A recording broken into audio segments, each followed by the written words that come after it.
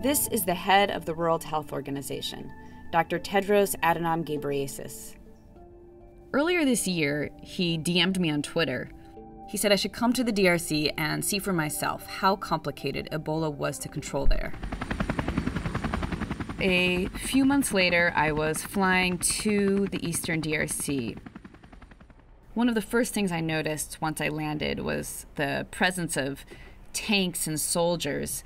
There's been decades of conflict in the area, and war and political instability are really at the root of why Ebola has been so hard to contain.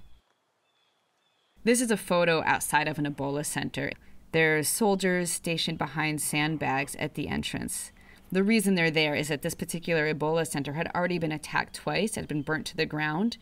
But at the same time, the presence of soldiers might be intimidating for some people. And that's on top of the fact that Ebola is a terrifying disease, and then the response to Ebola is also strange and terrifying. Someone in this household was diagnosed with Ebola, and now there's these Ebola responders dressed in these weird white Tyvek suits who come in and just douse all of somebody's belongings in chlorine. Some people have even set up chairs to watch the whole scene. But the care being offered to people is improving compared to previous outbreaks. Here's within an Ebola treatment center, and there's a plastic cube around a patient that allows family members to see in and patients to see out. In addition, this time, there's not only intravenous fluids that are given to every patient, but people are getting experimental Ebola drugs. And 2 of those Ebola drugs have now been proven to be up to 90% effective if people get them early. And the other bright spot is that there's now an Ebola vaccine that's been widely deployed in this outbreak for the first time. So you would think that this outbreak would be contained by now, but it's not. And there's a few reasons for that. One of them is that it's difficult to know who is at high risk. Also, vaccine teams can't vaccinate people who don't want to be vaccinated.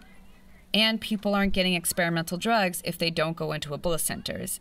What they'll do first is go to the places they're used to going. So that could be a pastor, it could be a traditional healer, it could be a small pharmacy or a small clinic. These sort of pharmacies are just all over the place. There's hundreds of them. You can see like a snake around a chalice, that's sort of an insignia. This is a photo inside of one of these health facilities. This woman is feverish, and rather than have her mix with all of the other patients that might show up there, they've decided to put patients who have symptoms of Ebola in one area so that they're separated from others. So in this room, a mother is sitting by her child, and the doctor thinks the child should perhaps go to an Ebola treatment center. But the mother doesn't want her child to go, and if you can put yourself in the mother's shoes, the Ebola center is about an hour away. She'd have to be separated. She can't hold her child, she can't be there next to him. This is the kind of mistrust or reluctance that comes from a place of love and concern and not conflict. This is a photo of an Ebola checkpoint. These are set up to contain the outbreak. What happens is when people go past, they have their temperature taken, and if they have a fever, they're not allowed to travel through a checkpoint. And these checkpoints have been very helpful, but at the same time, they're not bulletproof. People with Ebola have now traveled to Goma in North Kivu, which is a very international city, and they've now traveled 700 kilometers south. What all of this comes down to is that Dr. Tedros has a huge amount of work in front of him. The world has completely ignored a humanitarian crisis in the DRC for a quarter century.